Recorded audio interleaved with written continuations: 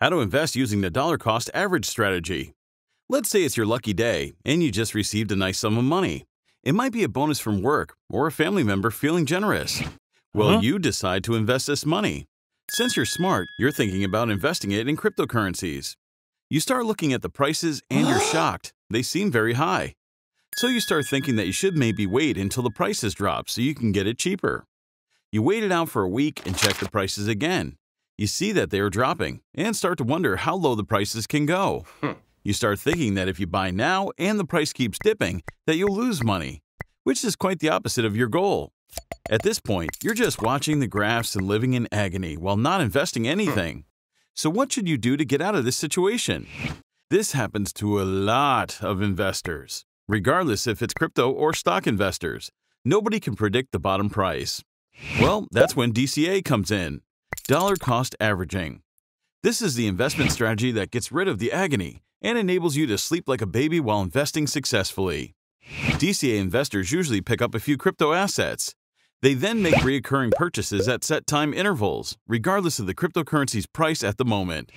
If you believe cryptocurrencies are going to be widely adopted, or at least more widely adopted than they are now, then short-term volatility can be disregarded simply by averaging your buy-ins. Let's say you bought $100 worth of Ethereum every month for a year in 2020. You would have spent $1,200 between January and December and bought over 4.9 ETH with that. If we divide 1,200 by 4.9 ETH, we discover that your average purchase price per Ethereum was $240. By the end of the year, the price of Ethereum was $737.80, meaning that your 4.9 ETH would be worth around $3,600.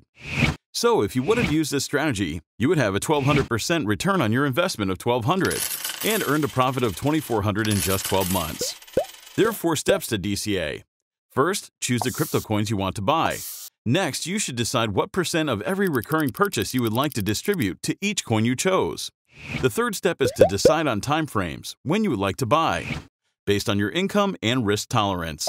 It could be every 2 weeks, every month, or even every 3 months. Finally, set up your recurring purchases. Our recommended exchanges in the reference section have this ability already set up. So all you have to do is just sign up and start. Before you go on to one of the next lessons, let us stress the importance of security in the crypto world, especially if you're investing for the long term. We suggest that you always keep your funds in your cold wallet. That's it for this lesson. Have fun DCAing, and see you in the next one.